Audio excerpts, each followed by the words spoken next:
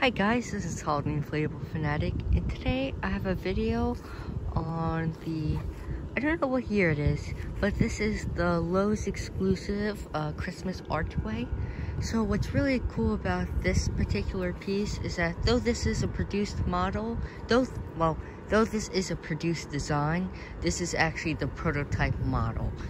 Sorry, I got a little messed up. I didn't want to confuse you guys though, because this is not a produced model, this is the prototype model, but this design in particular is produced. So I did buy this one a couple years ago off of eBay, and I got it, I think, around for $150, which is actually a really good deal. I got it from the guy, Castle Law. He's the one who typically, lists and sells the prototypes. And I won it on an auction way back when he used to do auctions for his prototypes. Now he does it for buy it now, so the prices are way more expensive. But when it was auctions, you typically could get these prototypes much cheaper, and I did for this one. So without further ado, let's plug it in, and then I'll get into some of the details.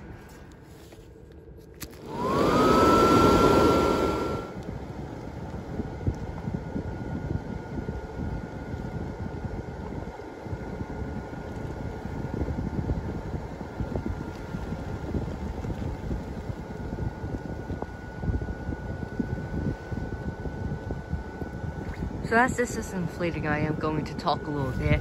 So this one does take a little bit to inflate because it has that clear plastic, so it is made like many of the globes, where the portion of the inflatable that has that clear plastic inflates a lot slower. So it does take a little bit, but it has a very nice fan. It has the YF 200, which is the best you can get when it comes to Gemmy inflatables. So it does still inflate rather fast. Let's see if I can help it up.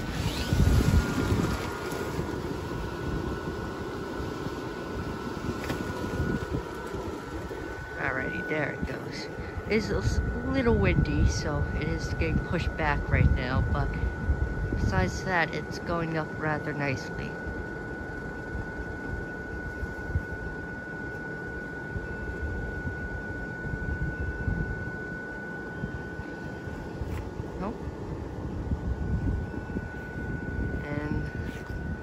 There it is. As I was saying before, this is the prototype model. So I believe there's only one of these in existence. There could be a second prototype, but I believe this is the only prototype model of this design. And some of you may be questioning why I have it outside, and I do use my prototypes outside. I'm going to be completely honest with you. I only have this one and the cuckoo clock over there, but I make sure to take really extra special care when I use them outside.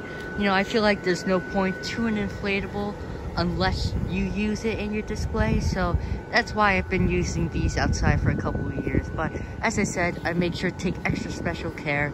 For example, this year I did clean this one. I used Dawn dish soap and water and cleaned the entire thing, and it looks rather well.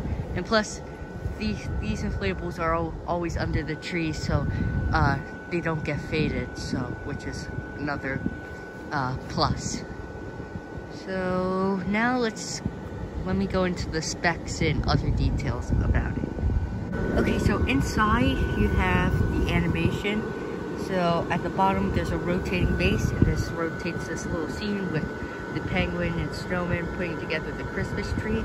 And the windows are a little wet right now. I don't think it rained last night, but it rained at some point yesterday, so it is a little wet. And then inside this portion of the inflatable, you have Santa Claus holding a teddy bear, and then behind him, you have the chimney scene and the fireplace blinks. Or the fire blinks, I should say.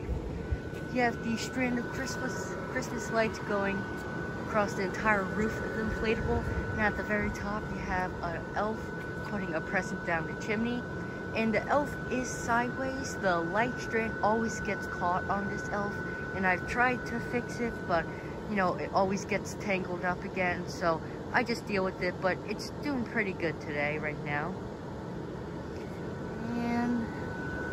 Obviously, you have the archway tunnel.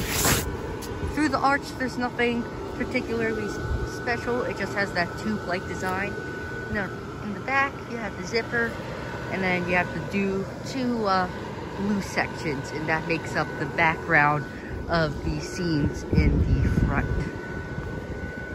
Alrighty, so now I think this may be the last thing I'm going to talk about, or second to last thing. Let me show you guys some of the hand-painted features. So, looking at the hand-painted details, the most obvious hand-painted portion of the inflatable is the window right here, the cross going down it. You can obviously see the strokes of the paint. Really cool. And the other window has the same exact thing. If you look inside, if you look at the snowman's face, his cheeks, eyes, and mouth are hand-painted along with the eyes on the penguins. And that goes the same with the Santa. I know it's a little hard to see with the, plastic being wet right now, but you can see pretty well. You can see the strokes on the eyebrows. And then it's the same here, the little berries on the tree. Oh, not the tree, the wreath. And if you look up here, same with the chimney. You can actually see it's a little messy right there. You can see where some of the paint splattered. Stuff like that. Yeah, I believe that's everything I need to show you with the hand-painted details. So the last topics I just wanted to talk about before I end this video is that if you look in between the boots of the elf, you actually see some handwriting on the red fabric. And this is really cool. I'm not sure whose handwriting this is, but I think it's trying to show, or the specifications of the size and color of the fabric.